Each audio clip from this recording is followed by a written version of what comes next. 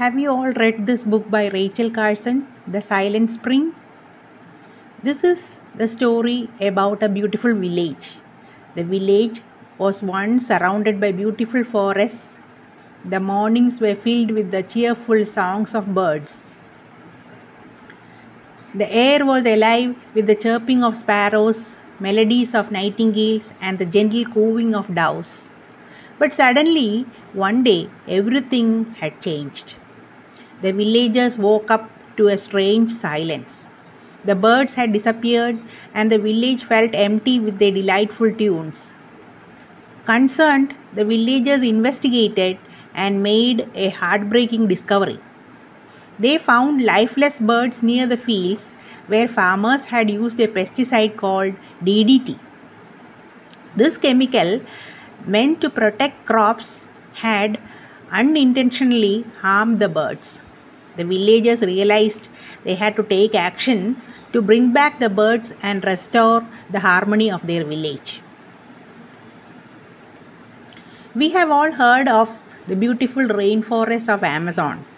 These rainforests had wild animals which thrived in their natural home. Beautiful birds fluttered around the trees, while the energetic monkeys swung and played in the branches. But then a serious problem arose.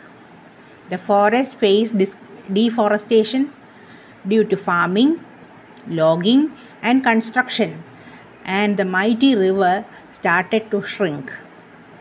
As trees disappeared, the habitats were disturbed, and the forest grew quieter. The songs of birds faded, and animals struggled to find their homes and food.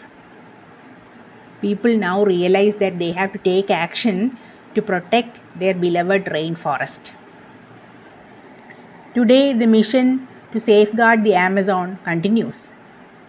People work tirelessly to preserve its rich biodiversity, ensuring a future where wild animals can thrive in, and the rainforest remains a vibrant haven for all. In the ancient land of India, the Ganges River flowed with a sacred aura revered by millions who considered its waters holy. People gathered at its banks to worship, seeking solace and spiritual renewal. But as time passed, the river faced a grave challenge: water pollution caused by human activities, factories, and negligence. The once pure waters of Ganga grew polluted, impacting the health and well-being of those who relied on it. Alarmed by this environmental crisis, the government stepped in, implementing rules and regulations to curb the damaging practices along the riverside. The Namami Gange project was initiated, which was a beacon of hope for rivers restoration. Through the dedicated efforts of scientists, environmentalists, and communities, the Ganges slowly regained its purity, bringing back life to its waters. So the take-home message is that we need to know the impacts of our actions. Earlier we know about the impacts, the better. In this video, we look at how to generate reports in Open LCA. Reports help us to forecast environmental impacts with precision. Open LCA gives you comprehensive assessments of climate change, carbon footprints, and also the intricate effects of inflation. We can also leverage the insights gained from Open LCA to prioritize our actions, give corrective measures, optimize processes, and contribute to a more environmentally conscious and resilient future.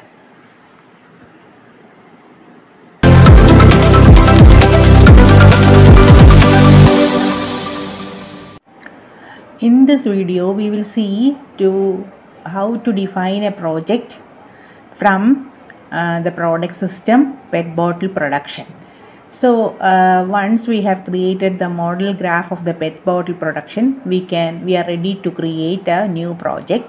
So we come to the projects, set up a new project, and we will name it PET bottle report, and then we click on finish button. Since all the setups are ready, we are ready to create a report, and we can choose the LCA method, the method which we want to analyze the different categories of the PET bottle production. We are going to choose the LCIA method here.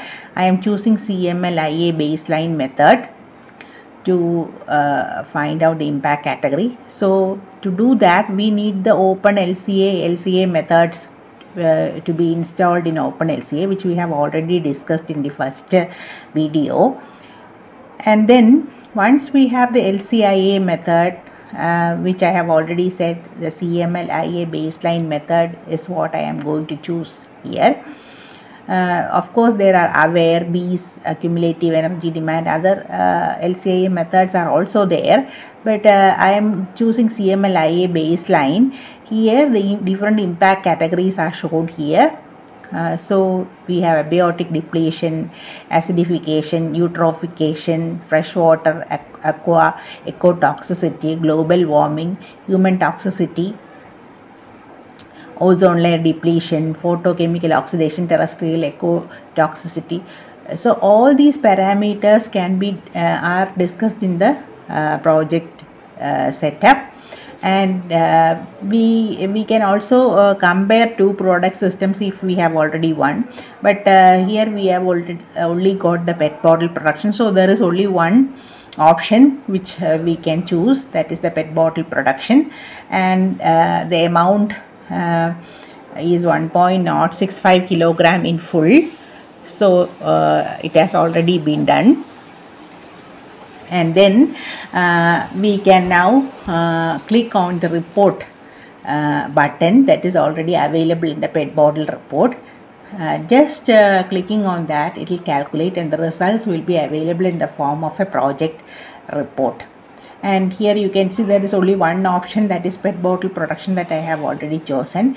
And if you want to know the units of each of these, abiotic depletion, acidification, the units are given here, and the LCIA results are available here. Units are also given at the right hand end, and most of this will be in kilogram equivalents and in decibels. Some of them is in decibels. So these are all single indicator results, and you can see I can change the different impact categories and find out the results of the project that I have already done, which is on PET bottle production. So different categories are shown here, and the contributions of the various processes that has been done is also shown here, and the relative results, if you have two categories, if we have PET bottle production and PC bottle production, relative results can also be shown as option 1 and option 2, but here we only have one, so relative results are not applicable here. There is only one category, PET bottle production, but in the next project we will be doing the comparative contributions of two types of productions. So the various indicator results are shown here, and you can see that the values, if you want the approximate values, it is also given here, and basically the impact categories which are most prominent are being shown here in the PET bottle report. So there is no need to have write a report. It is easily available in the Open LCA, and depending on the type of category that we have chosen, the process and the contributions of each and every impact category is being displayed. So that is how we do the PET bottle production.